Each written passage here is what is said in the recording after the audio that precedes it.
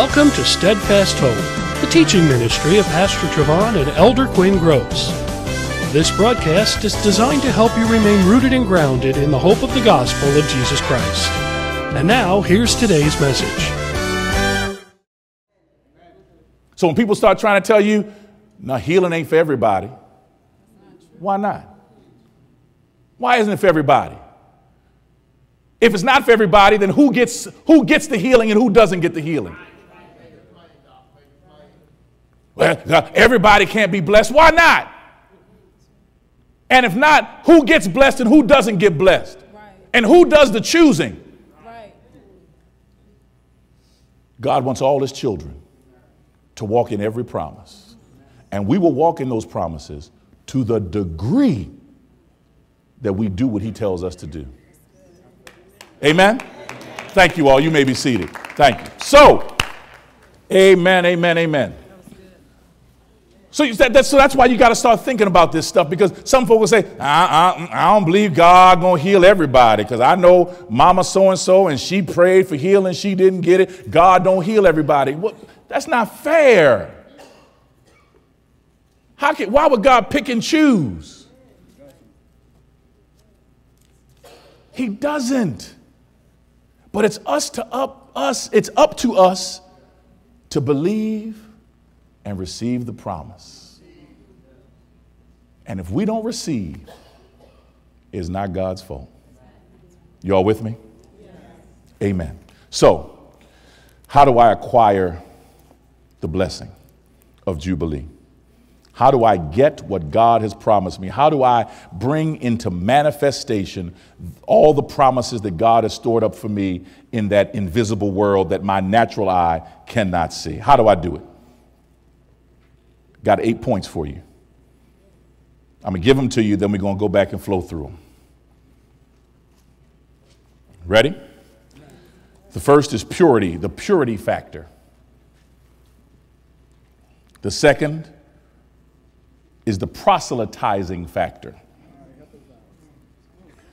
I think they're putting it up on the screen for you. We're going to come back to it. The third is the professions factor. The fourth is the prayer factor. The fifth is the planting factor. The sixth is the persecution factor. The seventh is the praise factor. And the eighth is the persistence factor. Now I'm going to teach them real quick to you. All right?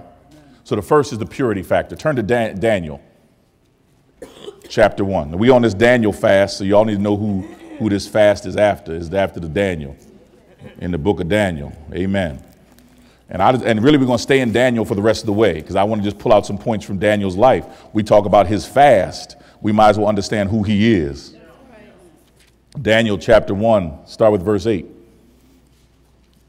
Daniel was a slave in a foreign country, but he purposed in his heart that he was going to live for God. That even though he was in a pagan, godless land, he was not going to live by the standard of the land he was in, but he was going to live by his God's standards regardless of who was around him. Daniel chapter 1, verse 8. But Daniel purposed in his heart that he would not defile himself with the portion of the king's delicacies, nor with the wine which he drank. Therefore he requested of the chief of the eunuchs that he might not defile himself. He said, Daniel said, listen, I'm from another world. I have another way of doing things.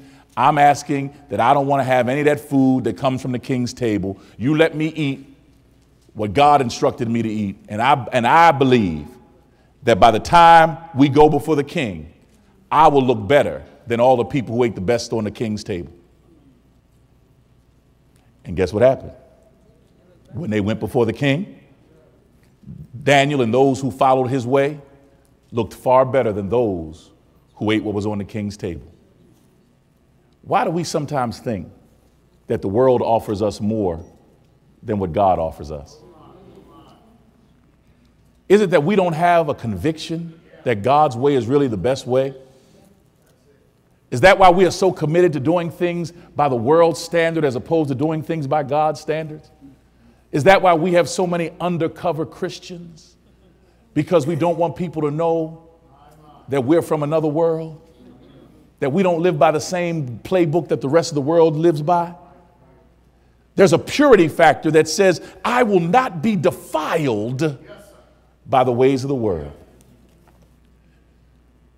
How many of us, don't raise your hand, but how many of us are truly, truly sold out to this walk that we are on? If your boss came in, though it may be illegal, all right, but if your boss came in and said, if you're a Christian, this is your last day working here. I know y'all in church, y'all gonna say that.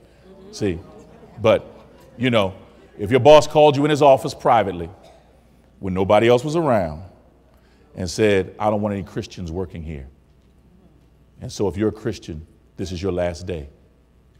Nobody else around, no church folk around. I don't care how illegal it is. Take out the illegality factor of it. Would you stay there? You want to, don't answer now, but search your heart. Because that will determine the degree to which you're really committed to God. Amen. Because I believe for many of us, Christianity is just a preference. And we're committed to it to the degree that it doesn't cost us anything.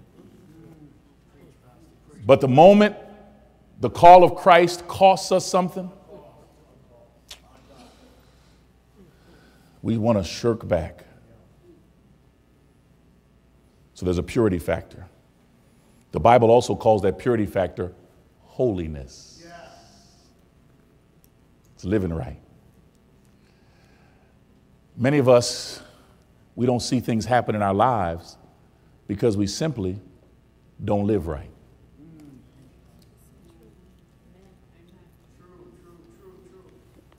We don't tell the truth.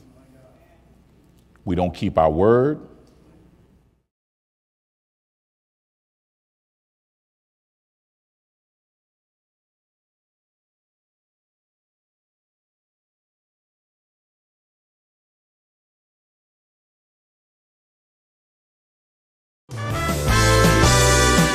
Welcome to Steadfast Hope, the teaching ministry of Pastor Trevon and Elder Quinn Gross. This broadcast is designed to help you remain rooted and grounded in the hope of the gospel of Jesus Christ. And now, here's today's message.